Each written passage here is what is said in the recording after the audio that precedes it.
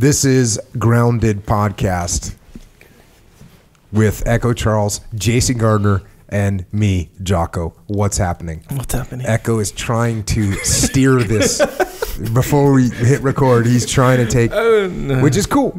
A decentralized command. You want to talk about No. thing? All good. It's a good topic. But the whole topic could be broken down much simpler than what you're saying. Here's the topic. Okay. Here's what you're essentially what you're talking about. Okay. You see, is it good? You see a coach yelling at a kid. Okay, let's just take that. This is from a Tom DeBlas Jiu-Jitsu, by the way, post picture of a guy, coach screaming at a kid, right? That's it? Well, no, that's not it. That's the thing. Okay. So Go here ahead. it is. Go I'll ahead. clarify. Well, the thing is here, you can simplify it, but you wouldn't be talking about the actual topic, or should I say concept that I'm talking about. Okay, what are you talking about? Okay, so as me and Jason were discussing, okay, Tom DeBlas, Yes. famous jiu-jitsu person, has a post on Instagram that says the picture it's like a meme picture, a picture with words. So this is what the picture has on it. 4 pictures of what looks like college football coaches yelling at a college player. Okay. 4 pictures of it, right? Yep. Of different ones. Above that, in words, it says, what champions consider coaching is what the entitled consider abuse. Parents, if your son is going to be great, he will take some ass chewings along the way. Get ready. That's what the picture says. Okay. Now, Tom's caption to the picture says similar to what the caption says on the top. Similar, but different. It says, sit a week in a pro training room before you ever say you want to be one of the best in the world at anything. You don't simply wake up with a gold medal, a huge business, and tons of money. You need to be able to take the heat. Most break before they even get started. Cool. Okay. Right on. So Good. Okay, no, but what you were from what you were starting to say was that is it okay to yell at a player? Yeah, I did start okay to say that. I thought that's what the topic was. Yeah, that's that is one of the elements in this comprehensive topic that I was talking to Jason about, and I kind of talked to you about it. See what I'm saying? Yeah. Okay. All right. Well, what's your take on it, Jocko? There's no further traffic needed. So you don't have a take on it? No, okay. the take on it is, hey, I can't wake up and just be the best in the world or have a good business. Yeah. No. I don't see what the issue is, dude. Like, seriously. Oh, okay. Actually, no. There was. Oh, yeah. That wasn't the issue. That wasn't the issue. The issue was in a whole. All right. The reason I know this is because someone made a comment. I forget the name or whatever that mentioned you and me in it. Okay. So yeah. So there, and I forget what it said. But then that's what made me sort of like analyze it in my own way. So I think everybody knows that if you're going to excel at something, you're going to need to get pushed. Yes. And also, if you're going to be successful in life, you're going to have to be able to face some stress and some challenges. Yes. So that means you're going to get coached hard at some point. Now, can you go too far with it? Yes, you can. If you're an abusive coach that yells at people all the time, that's going to be a problem. The kids will hate the sport. They'll hate you and they'll quit, which is not good. But if you're too soft on them, they won't be able to rise to the level needed in a challenging scenario. So basically, if you're yelling all the time, then You're wrong. and you spent all your capital. Yeah. Yes, as a coach. Yes. Because I can think of times playing sports where I got a good ass chewing, and it's exactly what I needed. Oh yeah, that tends to work like if you're like a slacker. Okay, so I'll tell you a little quasi story. I wasn't a slacker, but I was sometimes a slacker. You know the kind where like you're good enough. You're not giving us any new info here, bro. This is like, okay, you can start the story. Whatever the rest of the story is. When you're good enough to like be successful, and then and then No, you I maybe don't slack after that. No, Anyway, I don't know, but I know someone that I work with actually that is just like that. But it's all good. Anyway, Especially so I was good. kind of like that in football. But so anytime the coach would yell at me like that, like fly off the handle for slacking, it would work. But if they'd fly off the handle, if like you're doing something, you make a mistake, you drop the ball, or you don't remember a play or something like that, and they yell at you, that never worked. It always worked against them. Cool. All right. There you go. Settled. Thanks, Jason. So we're up in your AO right now, Jason. When is it going to get cold? Or is it already cold? We're in Spokane right now, by the way. Yeah, I mean, I'm walking around with my Spokane. long underwear on, and that's what I'm wearing every day. It's going to get, I think Monday night's going to be down to 20 degrees. And you already did one winter up here. Moved up here last December. Just digging it. Yes. Just digging it. So great. Is it like, are you ready to just be completely off the grid at this point? Oh, well, yeah. Yeah, I mean, we basically live right on the edge of the wilderness. Of the grid. Of the grid, yeah. We have electricity, but we're right on the edge of the wilderness, you know. I killed a mountain lion 80 yards from my front door last What'd you kill it January. with? My 300 Win Mag. Oh, dang. How far was it? It was, well, the shot was at 200. So here's what happened. There was a mountain lion that was hanging around the house, and we were out for a hike one afternoon and saw this deer that literally all the hide had been ripped off its shoulder because it just escaped an attack by a mountain lion. So I went and shot it and put it out of its misery. And then like a week later, we saw a whole bunch of ravens and crows outside and found where the cat had killed another deer, and they'll cache the kill. And so it had taken it and hid it in some bushes, and the crows had found it. So we put a game camera up on the on where to cache the kill, and it was in the woods like 80 yards from my front door. Wait, the cache was? Yes. Or it's actually called the cache, by the way. Cache. Did you know that I got corrected, or some? I think it was Leif got corrected on that by someone at Team 3. Like, it's not a cache, it's a cache. And we were like, okay, cool. So anyways, I'm correcting you now.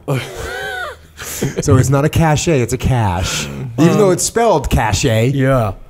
All right. So sorry. So it's 80. The cache is 80 yards from your house. 80 yards from the front door, and then we put the game camera on there. We see the cougar comes back, and all the photos are time stamped. So it's there, feeding on the kill all night, and then it's looking around next morning. It leaves at the same time my kids walk down to get the school bus.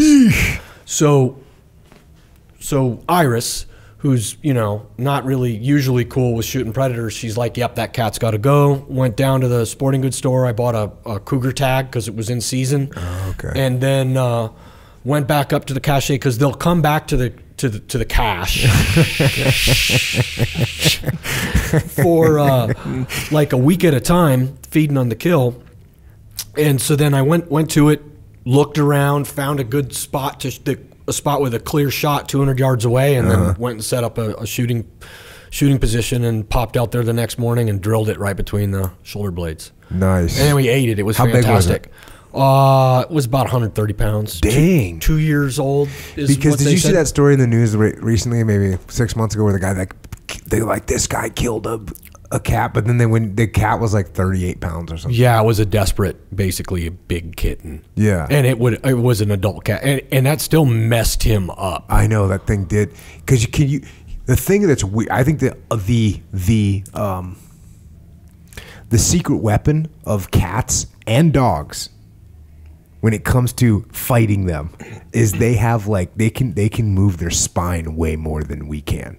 Like they're so flexible. Oh, they can bend it. Oh, they can bend it. So you think that it's like this. You could be in their guard basically, and they can turn around and start running while you're in their guard, and vice versa. So you can like try and pin them down, and they'll turn like the back half of their body around and attack you while they're running.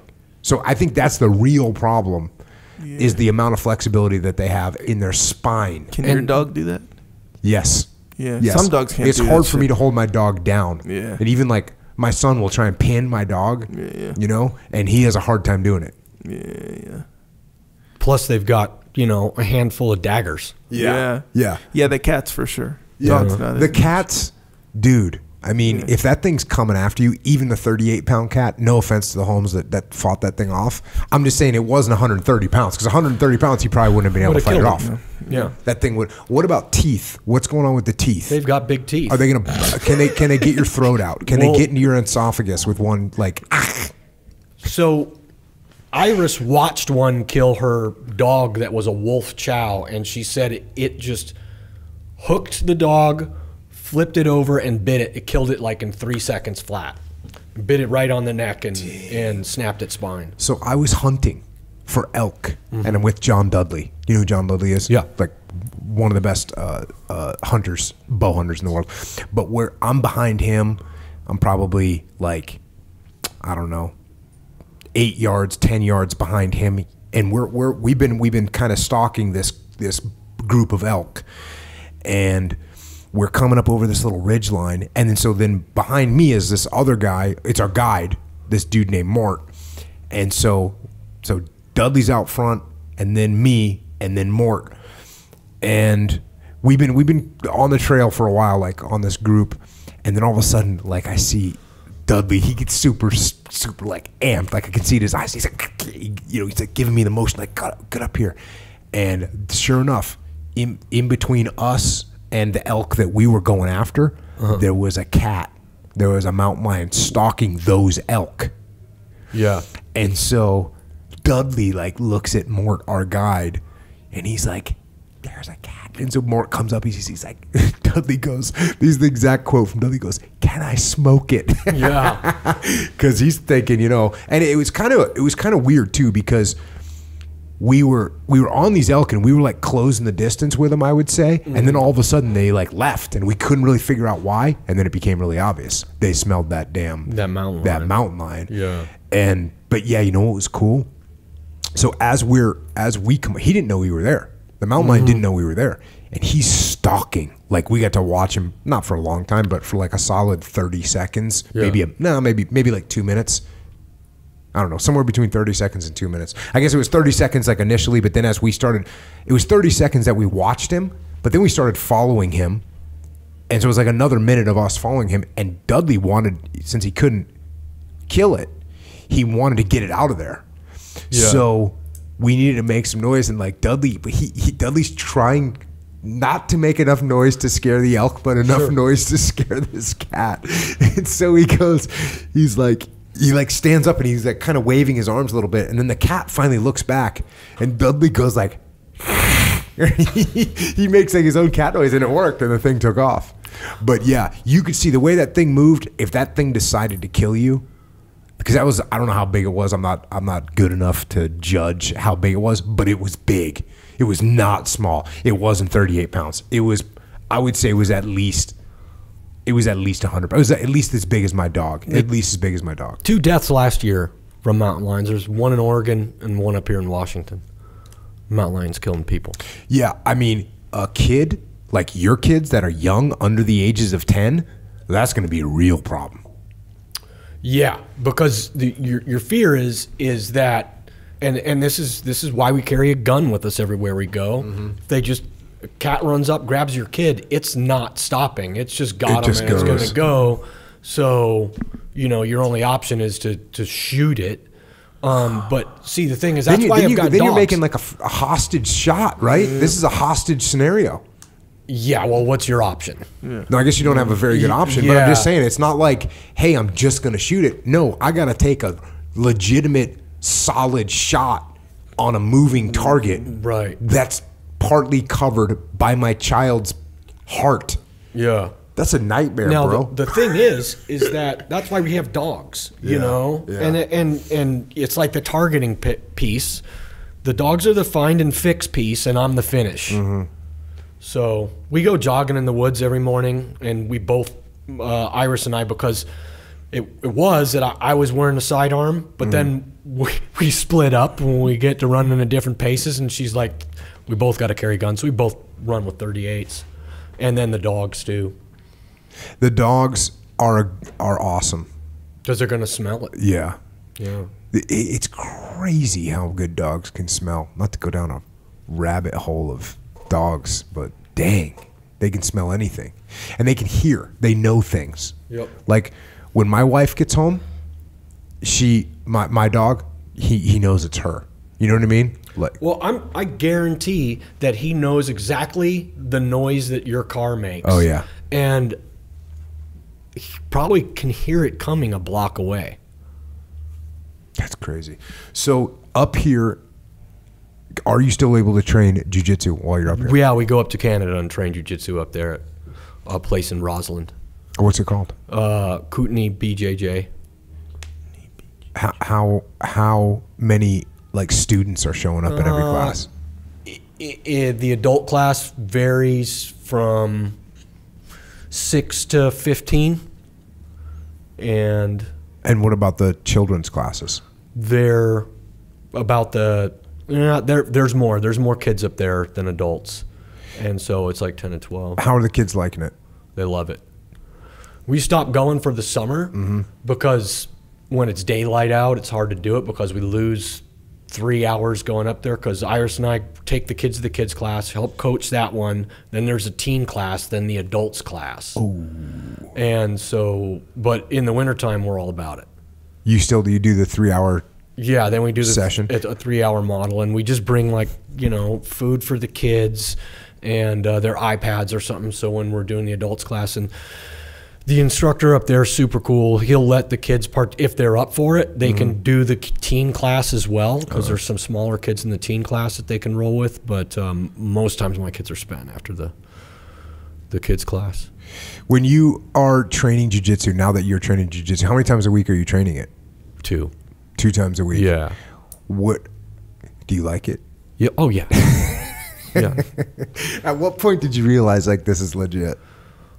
Well, Because when did you start training? Like a year ago? Something like that? I started up a year ago, but the first time I did it, and when I had that moment like it was magic, is when who was the Master Chief back in Guam that was teaching Steve it? Bailey. Yeah, and so That's the guy that got me into it. right, and I wish I'd stuck with it, but I didn't. But it was amazing because he would just sit in the middle of the class and there'd be 15 people there, and he would go a minute with everybody and not break a sweat, and somehow he's just on top of you the whole time. And I started training with him like I think 3 weeks before another guy in my platoon started, and the guy that started was really good at Taekwondo. He actually had like his own dojo or whatever. And the first class he came to, we were sparring. Yeah. And you had 3 weeks on him, which was enough to mean? Yeah, I got him in a rear naked choke, but then I felt bad. I didn't want to choke him out. He's my friend, so I let him up, and Steve's like, oh no, it's not over, and kept it going, and now he's embarrassed. Yeah. So he just drills me with a side kick, and then I pulled him down, and I got him in another choke, and then I just choked him out. That was, yes, that's the glory days of jiu-jitsu when no one knew anything. And that's pretty typical there, right there, when someone gets caught and they get like mad and embarrassed, so they think, oh, if I just go harder, then like, oh, I can beat this guy trying to wrestle me or whatever. Right. And yeah, it doesn't work.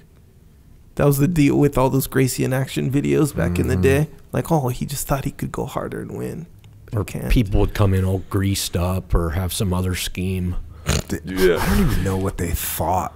Well, you just can't believe it. That's the problem. Yeah. You just can't believe it. You cannot believe, like when Steve Bailey was like, okay, yeah, he just lined us up. It was like me, Jeff Higgs, and then like a couple other team guys.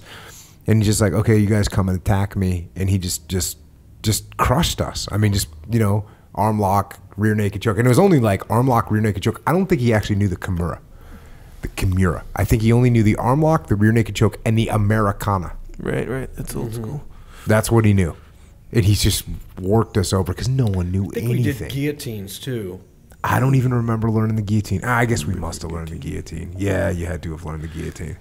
Yeah, if you can't see the moves, if you don't recognize any, like if you don't know it, and it's like, just like I said, he for some reason would just be on top of you the whole time. Yeah. And it's like, yeah, he's a smaller guy, just push him off. I'm bigger than you, push him off. But then you sort of can't, and then you're like, oh, I don't even know why I really can't, so let me just go harder. Like, you just don't understand. You just don't get it. And, whatever your instinct is, it's usually wrong. Yeah. And so... That's a messed up thing right there. And, because it's like that episode of Seinfeld where Costanza's doing the opposite of everything he's going to do. So when I started... I haven't seen this episode. What's going on? Costanza, the one kind of short, fat guy on Seinfeld, he just starts doing the opposite of everything, whatever his initial instinct is, and then his life just starts going great. Yeah. He goes, I just do the opposite of what I want to do, and things are going great for him. That's and true so jiu-jitsu. When I started doing jiu-jitsu again, and I would get stuck in this mind riot of, okay, right now I want to put my arm here, but that's exactly what he wants me to do, so I don't want to put my mind there, and I'm just overthinking it to death. Yeah. And what about Iris? How's she liking it? She loves it. Yeah. Is she putting moves together? Do you guys can train together? Yeah, a lot of times, because especially when we were training in San Diego, everybody was giants there for some reason, especially in East County. And so, you know, it was the most realistic for the two of us to roll together. And do you have mats at your house yet? No, not yet. But you're going to get them. Yeah. For like, you don't need that much either, but actually with the kids, you need a little bit more. Yeah, but we got that schoolhouse on our property, which will be perfect for it. That's so legit. Yeah.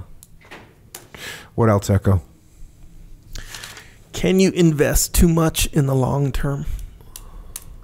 Can you invest? I mean, I'm sure you can, but then too much? You mean like in the long game, in the long in war? the long game, yeah. In general, I'm sure. I mean, obviously, we know from just our lives and from our basic fundamental principles that you can go too far in any direction, even directions that are considered to be good. So, yes, you can. You can absolutely invest too much in the long term. Okay, so where do you kind of draw the line? I guess you gotta think of a very like a specific circumstance, right? Because that line would be drawn like further and closer depending on what it is. I'm going to save my money for the future, which means I'm not buying food and I just starve to death. Right. You know what I mean? That's like the... As far as saving money goes, yeah. But, okay, let's just go saving money like realistically. Obviously, we're going to buy food. So when you save money, you don't necessarily not spend your money. So that'd be, going too far. Well, maybe in a specific... actually, no, what you just said is wrong. No. When you save your money, do not spend. No, I'm saying pragmatically in the real world. I'm not saying the concept. All right, no, I get it. But, no, I mean, this is like... a rough night for you, bro. Well, yeah. How long you been awake for? You need some discipline go up in here, man. No, when we are saving money, if you're saving money for something, you're saving money for a jacket or something, right?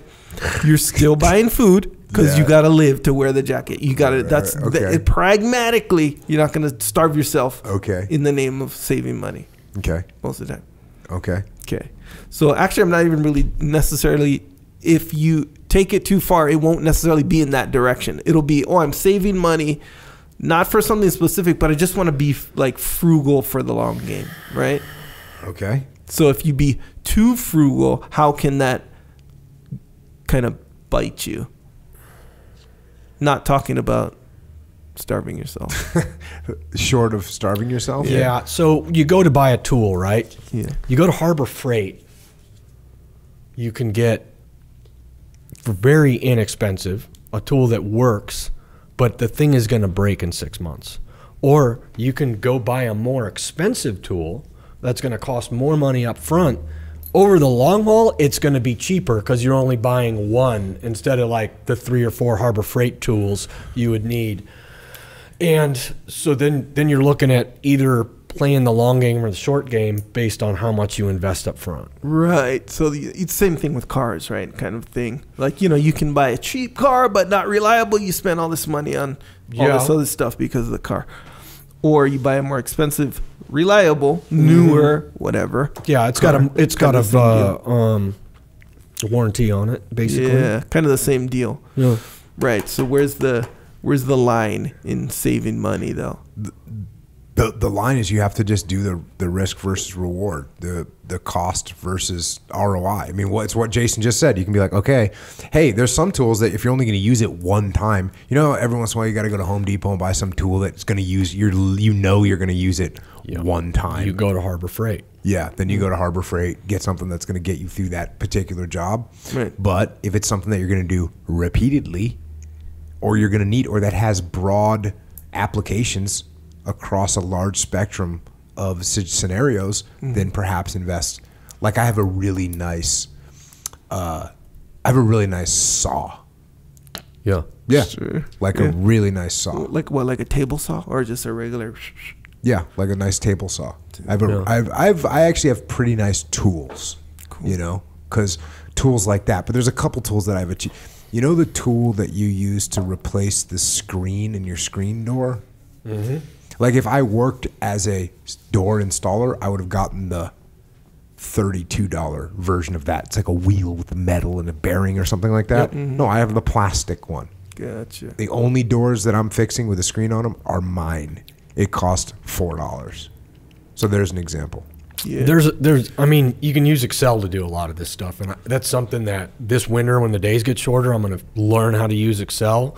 I know a guy that he looked at it in Excel and he saw that it made more sense for him to lease a vehicle because he wasn't driving very far than it was to flat out buy it, money wise. So good. Seldom that's the situation. All good. Yeah, all like good. if you don't drive. I've heard that before but there too. are though. scenarios that do. There are scenarios Yeah, like if you don't drive. Scenario. Yeah. There are scenarios that does happen. Even like renting and stuff. So okay, good. What about health wise? Like, health is a broad one. Let's say diet. We'll say just eating, right? Your diet. You can clean up your diet. Can you focus too hard on the long term with diet? And what does that look like? I'm sure there's many ways. In fact, I can probably think of a way. Well, let's do it. Why are we trying to eat healthy? Yeah. To stay healthy, right? Yes. So let's say what people aren't calculating into their health is their mental health. Yes. That actually plays a big role in your overall health. So if you are eating rice cakes, and what else do people like that eat? They eat rice cakes and celery. If they're eating rice cakes and celery, and that's cool, you're skinny, but you're depressed, that's going to be a problem. Yeah. So yes, you can go too far. Sometimes you got to have a mint chocolate chip milkshake. Yeah. Or whatever. Or what if your particular scenario has you sort of the head of household situation and your dietary guidelines, or should I say rules, I guess in this case, are affecting your relationships in the household? That'd be taking it too far. Taking it too far. Again, I almost crossed that line once. Yeah, I believe that so for some reason. my wife was like, I was going a little bit too hardcore. This is back when I was still in the dames, and I was going a little too hardcore with, like keeping it clean and everything. And so I got home, and she had made like whatever, chicken or whatever, and corn. And I was like, seriously? Like, I've been asking you not to like feed our children actual poison, and you're feeding them corn. And she goes, it's a vegetable. And I go, it's a grain. And she's like, what are you talking about? It's a grain. So yeah, there. Made you sleep on the couch. Yeah, she was like, what are you talking about? She's looked at me like I was an idiot. I was like, I'm sorry, I'm an idiot. It's fine. Well, so you didn't quite cross the line because you didn't damage the relationship. I was able to reel it back in. Yeah. That's what I do. Yes. Or like when you're a little kid, you say, I want to save my money. So you're saving your money, but not as much money as maybe your dad wanted you to. So your dad gives you shit about it every single time. Like anytime you spend a little bit of money. See what I'm saying? Then you don't really like your dad anymore that much. Yeah. So like everything else, we know for a fact that if we take anything too far, even good stuff, it'll be a problem. Yes. Even playing the long game, which I kind of gathered was kind of the game. Yeah. Well, you can even be careful. No, wait a minute. Journey before destination. Okay. Apply that. Yeah. So you have to be present in the moment, right? So if you're always focused on where you're trying to get and not the path to get there, then and you think that's more important. A balance again. Balance. I could dig it. Dude, okay. I was surfing with Stoner. We're literally surfing. It's a beautiful day. And we're out. It's me and him at my break by my house. It's like just a beautiful Southern California day.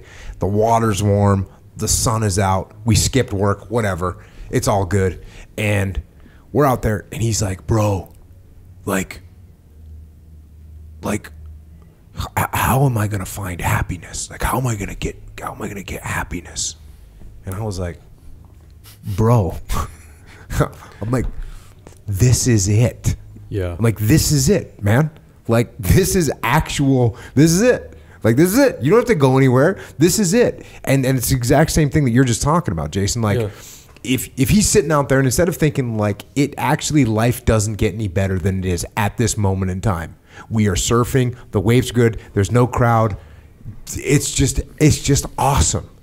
Like, hey, and you know, he's over there thinking about work or about whatever, something else, or about how can I land this position, or how can I make more money, or whatever crazy thoughts he was having them, instead of just being out there going, you know what, this is awesome, and I'm going to catch another good wave. So yes, got to pay attention to the, what'd you say, the journey not just the destination. Journey before destination. What does that mean, before destination? Because you're on it time now. It's from a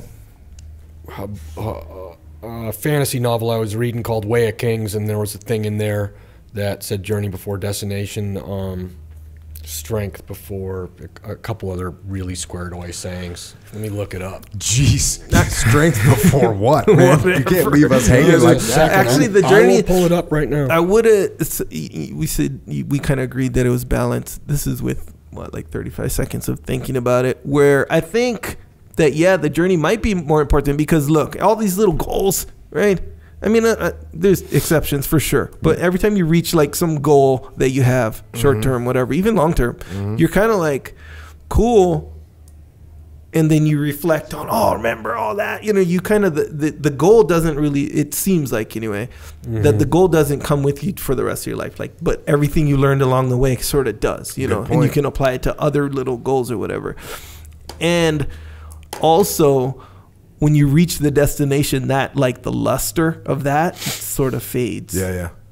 I'm only happy at the destination for about 0.8 like seconds. That, and then you gotta look at the next one. Next. The full thing is life before death, strength before weakness, journey before destination. Yeah, that's cool. Well, the first two are pretty obvious in my opinion, but think about when you have a bunch of goals, right? And you're like, no, the goals are more important. Let's just say, and you go, first goal, yes, I did it. Okay, next goal, look, I did it. Like, these goals are important, but after you stack up 20 of those, dang, those goals were sort of part of that journey. See what I'm saying? So they become the journey. So you know, it's like being a parent too. You're like waiting for your kids to get older, but then every aspect of their childhood is so awesome, and it's like, whoa, I need to really enjoy this day when they need me to read a book, or every little aspect of parenting them. I need to slow down and be present in the moment and go, this is so cool. Yeah, because the parenting thing, the kids, that they don't gradually mature. It's like one day you're hanging out with your kids and everything's cool and you're their dad, and then like the next day they're on their own program. And that's what you want, right? That's what you want. You want them to be on their own program. But yeah, it's not like you don't get any warning sign. It's just one day you go, one day you're like, hey, do you want to go, walk down to the tide pools? What's wrong? You liked it yesterday. Yeah, and then they're like, well, no, because I've got a friend coming over. And you say, okay, I'll be over here by myself. Bro, that's such a good, and people say that a lot, right? Where it's like, hey, cherish those moments, and they say that a lot, but then they do. It's like, man, it's weird how we don't get it sometimes, because you can, and here's a little test you can do. So let's say you have in my case, a 6-year-old and 3-year-old. I can look at videos or something like 2 years ago, and I'll be like, oh, where did that time go? And that was like 2 years. So what's going to be when they're like 20? Yeah, I know. Yeah, like, and you can do that like 2 months ago even. Like, remember that? Oh, I wish I would have just did more on that day, kind of thing. And man, if you can keep that in your mind, it's helpful. And it's just reinforcing that be in the present, being in the now. Yeah. Aiming at the future. Just balance again. Yeah, I think Sarah Armstrong put it really well. The days are long, but the years are short. Oh, yeah. Which is a good way of saying it, because you get caught up in like, I wish this kid would just go to bed. And like, and like, no, actually, Yeah. And for me, my experience has been that my kids, it was like all of a sudden they were adults. Yeah. At least all of a sudden they were, adults, which is cool. That's what I want. I want them to be. And then I guess maybe in your kid, because you spend a lot of time away though, in work and stuff like that. So you might have a maybe slightly different experience from someone who isn't necessarily. you weren't away, right? What do you mean? Like how? But how old are your kids? 8 and 7. Okay. So I guess. And when did you retire? You just retired. Just retired in May. Oh yeah. So okay, they've been through 2 deployments. Okay. Okay. Yeah. Yeah, but if you're a parent who's there all the time, I'm just saying that gradualness, they might have a little bit. It may seem a little bit more gradual. Yeah. That's not what I'm talking about, though. I'm not talking about how. Oh, when it hits you. I'm not talking about how when you I haven't seen you in a year, and you put on 40 pounds to your belly, and I'm like, dang, what happened? Whereas opposed, if I see you every day, I might not notice it. That's not what I'm talking about. I'm talking about your kids will, in a very short period of time, go from being whatever it is, I guess, dependent on you to being independent. That will happen very rapidly. And it wasn't like, I went away for 6 months and came home and went, wow. No, it was like, oh, yesterday you wanted to go to the tide pools with me, and today you want to go to whatever, Jessica's house for a kickback. Did that really happen to you? The word kickback certainly came into play. Well, what about the tide pool? Was it actually did you really in real life get rejected from the tide pool scenario? Probably. I don't remember it. I think you did. Pretty romantic sounding, but well, that sounds like fun. Something fun to do with your kids. Yeah, the tide pools are awesome. Yeah, the tide pools are awesome. There's creatures in there. Sure. Like you can see octopus, dude. Bro, I know. I'm quiet. There's some good tide pools. In fact, that's what we do. I miss the tide pools in Kauai. But yes, I do. I know exactly what you mean now that you mention it, because it's almost like your mind is paying attention to these elements. One day, here's one. One day, in one day, that's the transition period. Your daughter is not going to want to hold your hand when you're walking down the street. She will do it on Tuesday. On Wednesday, she won't. Yeah. That's going to happen. That's my fear. Damn. Yeah, that is going to happen. All right. Yeah, no, I believe you. I believe you, sir. So that's what I'm saying. That's a transition that's going to take place. Boom. Yeah. It's going to go from dependent to independent. Yeah. Damn. Or that seems like that could be actually two things. That could be two ways of that happening. One is stuff that's building in them, and then just one day they're like, wait, I don't want to hold your hand anymore, right? So it's like boom, just like that. Or it's another thing that maybe one day they figure something out that is just that one thing you figure out that applies to so many other things. So now I'm a different person, kind of thing. Now I see things totally different. It could happen like that. Then when it hits you as dad, just sort of being dad, you're like, dang, you're like a different person. Your ability to influence them is huge when they're younger. And then you got to figure out the trajectory you want to get them on, because every day it's limited. So, if you're trying to correct problems when they're 17 that you should have fixed when they were 7, you're messed up. Or I'll tell you one thing that I've noticed about my kids is a ton of the influence that I had on my kids, it was seeds that were planted and that came to fruition later. I will say, wow, that, one of my kids will do something or say something and I'll know exactly where it came from, but I hadn't seen it before from them. You know what I mean? It's like you see someone do a move in jiu-jitsu that you didn't expect them to do, and you go, but that they learned it from you. You know what I mean? It's like one of those things. So I noticed that with my kids now that they're older. I'll see one of them will do something, and I'll say, oh, I know exactly where they got that from, and I know it's actually from me. But even if you were to ask them, it's like good leadership, right? Yeah. They don't even know where they got the idea from. They just know that that's the right thing to do or the way that it's good or whatever. Yeah. So. And I think if you try and cram those things down their throat, that's going to be a problem. No, the only way you can get them in there is with just being around. My oldest boy is like, I think he's about on his 4th week of Army boot camp, and he had the opportunity to call me last Sunday, and he sounded so good. Yes. And so it's crazy. There's a Facebook page, and I can follow what his every day they post what they're doing in boot camp. Dang.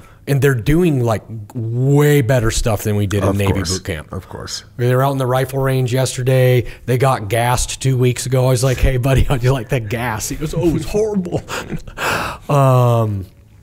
You know, medical skills, doing their radios, doing lots of good stuff. That's awesome. And, you know, before he was going, I'm like, hey, there's like, they have a pretty badass credo too. It was like, I stand ready to deploy and engage with my nation's enemies and all this good stuff. Yeah. When I was going through Navy boot camp, well, first of all, yeah, Navy boot camp is. It's just different. If you're going in to be a SEAL, Navy boot camp is not what you're looking for. But what did I do? I wrote. You know what? You could write some kind of. You got to write notes or whatever. And I wrote like on one of the notes like, this brainwashing seems to be working well. And like then the guy all freaked out on me that my boot camp chief, not on me because it was an anonymous. Like you had to fill out like, what are your thoughts on boot camp or something like that. And I was like, being a cynical little asshole kid, you know, I'm like, the brainwashing seems to be working well. So, yeah. But whatever. If you come out of boot camp and, like, you're standing around and then automatically you're at parade rest or whatever. Exactly. The brainwashing seems to be working well. My mom's like, are you folding your clothes? Yeah, Mom. Dude. I'm folding my clothes. Yeah, good. So pay attention to those kids. Yeah, well, and how you can tell like that is true is not only can you see your kids kind of doing stuff like, oh, I used to do that, or maybe I don't even remember teaching them that, but they do it just the way I do, good and bad, by the way. And you can, like, do you have stuff that you do that your dad did? I'm not sure. Yeah, do you? Yeah. You got some BC?